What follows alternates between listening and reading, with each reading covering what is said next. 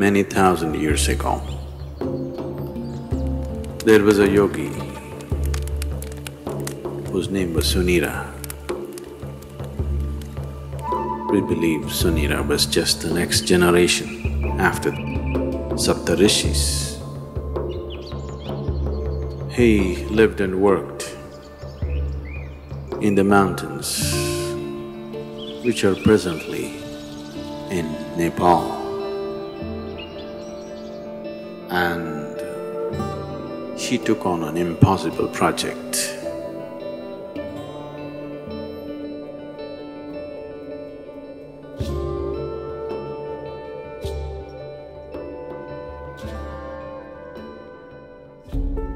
Sunira saw that human consciousness could be evolved if you produce a perfect human being who could render this to all sorts of people.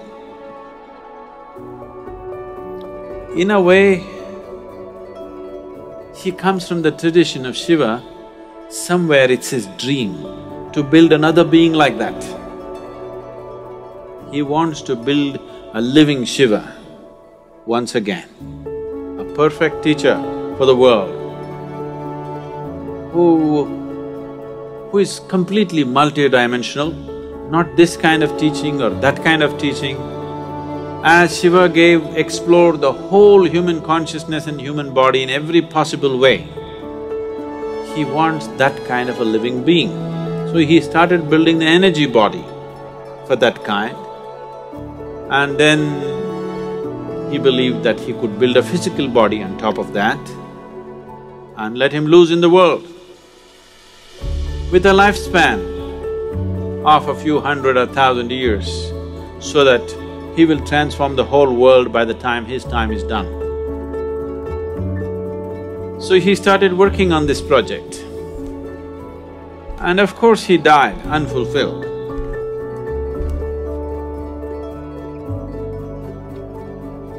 So here and there, down these 40,000 years, many ambitious yogis picked up the same project that Sunira had left and tried to reconstruct this energy body of a perfect teacher who can transform human consciousness.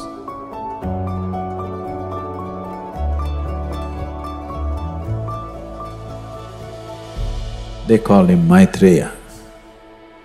Maitreya means a friend, a true friend to the humanity, to come and change humanity, the world teacher.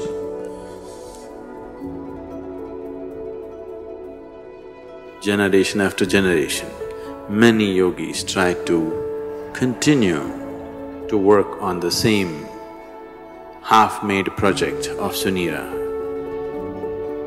It's always been in the yogic lore, but in the last century, it came to the surface.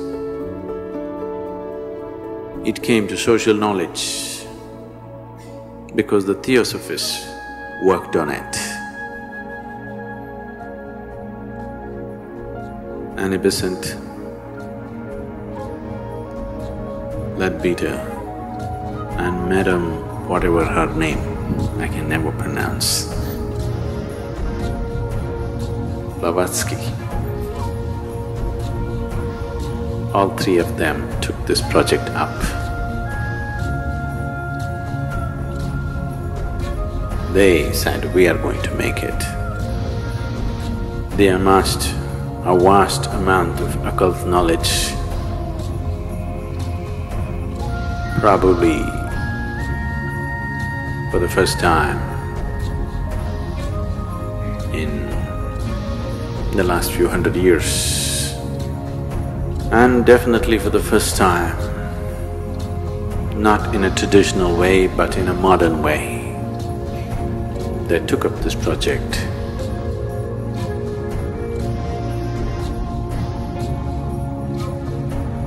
And they tried to locate this being, this unfinished project.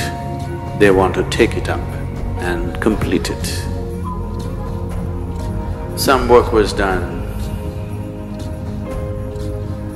They had the knowledge, but they did not have the capability.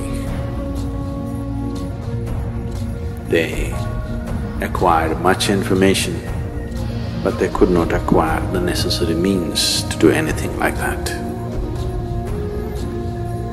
Twice they made serious effort to simply declare that they have completed the project, the perfect being has come. But it did not work.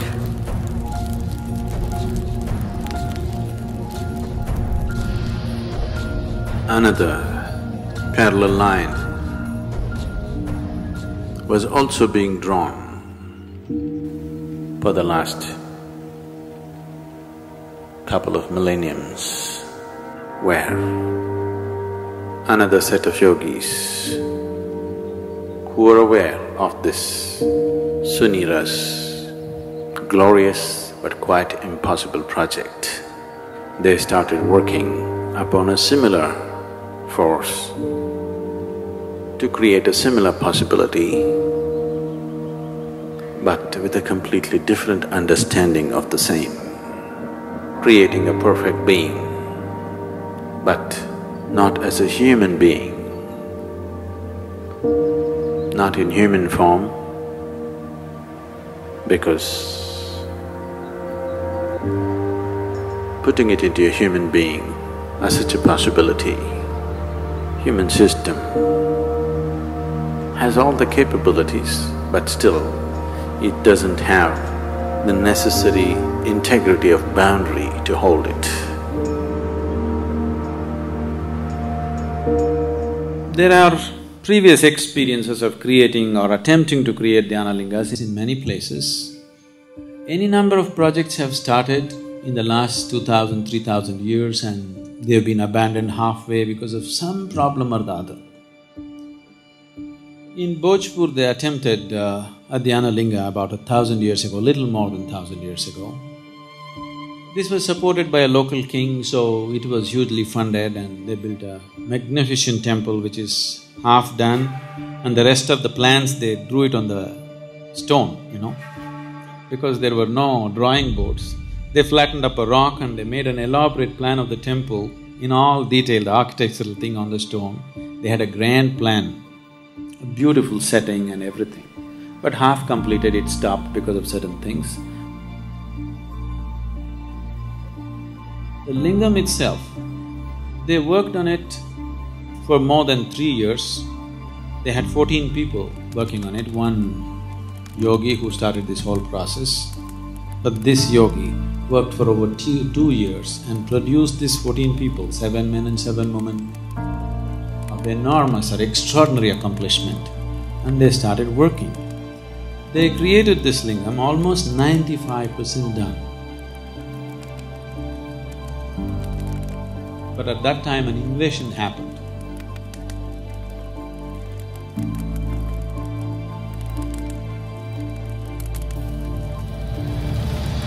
The invaders came.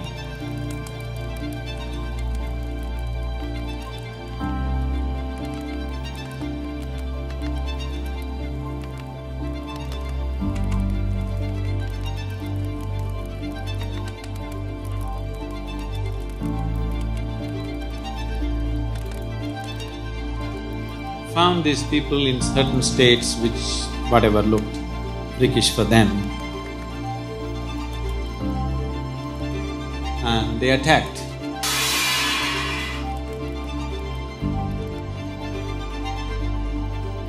When they attacked, his left foot was chopped off.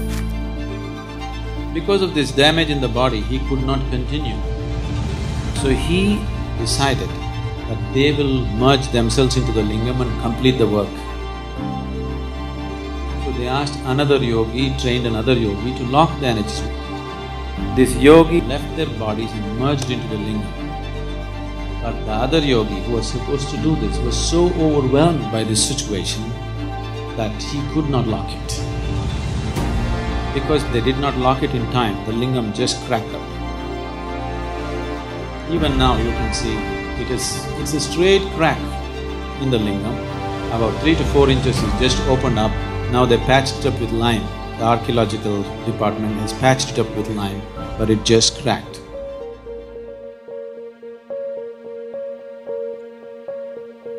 Building such structures has been the want of many yogis because creating tools for enlightenment, not just as teachings, not just as practices that one can do, but living tools that people can walk through, living tools by which people can be impacted towards that process, has always been the great desire of the yogis. One of them who had such a desire fixed me up for the job.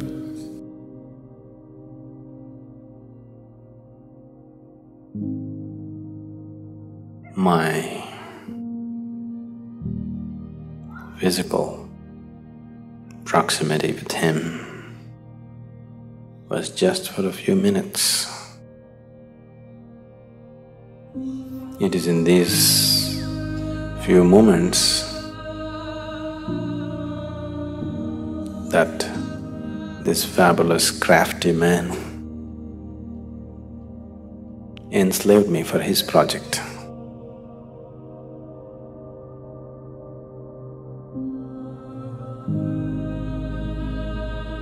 Everything that I did was around it because it was my Guru's dream and it was his vision that the Dhyanalinga has to be established.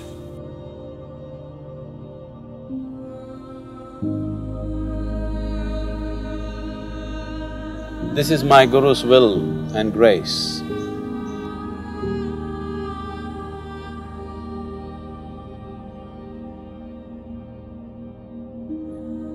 I must tell you something about the madness from where I come.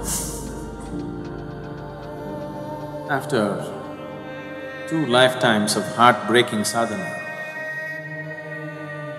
very intense, very truly heartbreaking sadhana. These 2 lifetimes, I was referred to by people as Shiva Yogi. And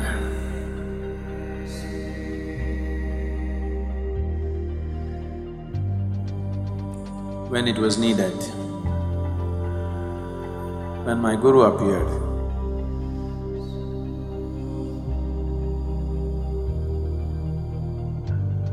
and when he felt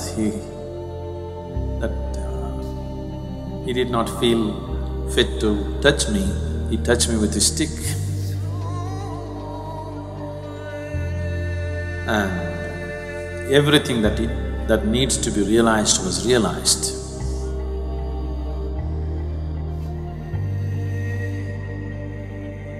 I was at the very peak of anything can be.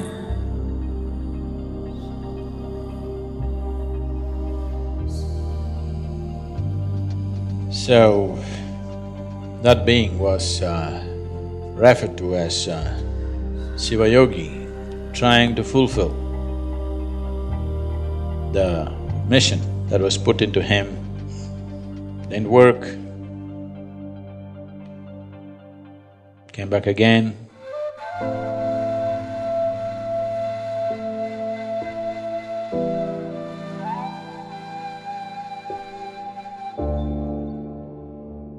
Sadhguru Sri Brahma tried very hard,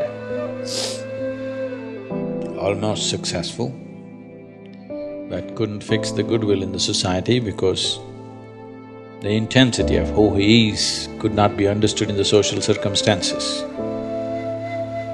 He couldn't fulfill that. He prepared a few people and then went up the mountain. He was checking himself, why has he failed? He's got everything. Why is it didn't happen?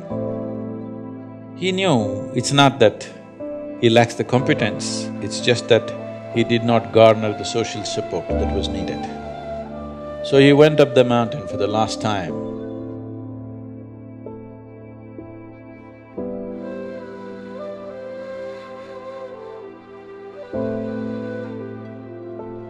Before going up, he announced here at the foothills, a few of his disciples gathered. They said, "What now?" He said, "Even Tirpi Varwan, that means this one will be back again." And he went up the mountain for the last time.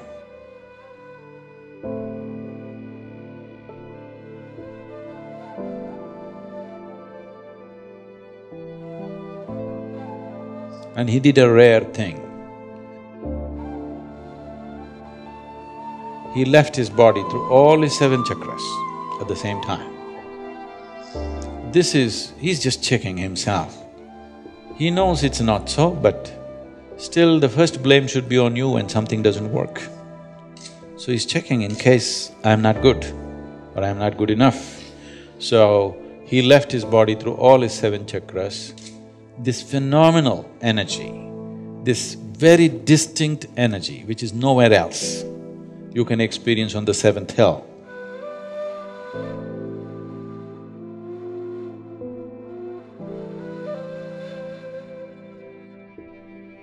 It's very, very different from anything that you would find anywhere. It's distinctly different. So with that done, he knew what is the problem is you didn't handle the circumstance properly.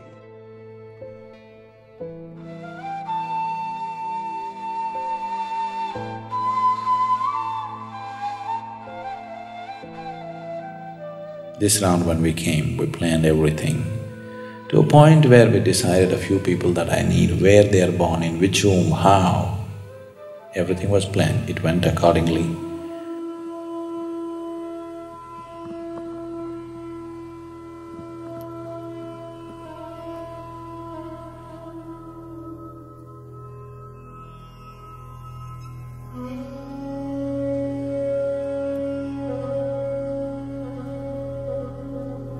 For people needed for the consecration, I placed them in the right kind of places so that everything comes together at the right time.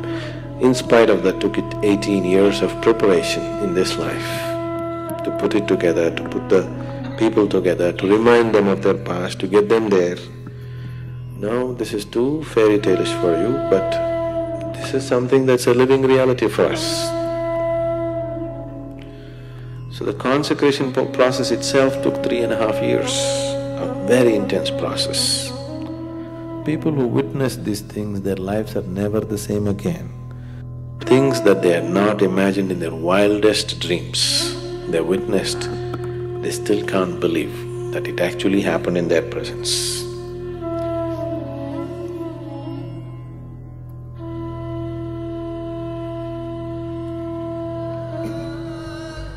Yogi Sunira, he worked through his lifetime, and towards the end of his life, when this dream of creating a perfect being remained unfulfilled, Yogi Sunira made a prophecy that long time from now, long time from now, this work that I have started will find fulfillment and reverberate, not here, but in the green hills of the south. Our hills are green. We are in the south. So whatever Sunira's prophecy has come true, but not the way he thought it would.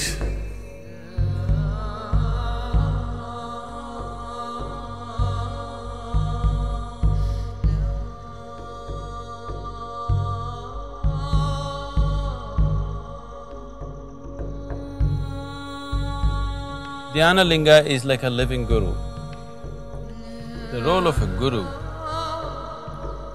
in a spiritual seeker's life is not just about giving teachings and guidances.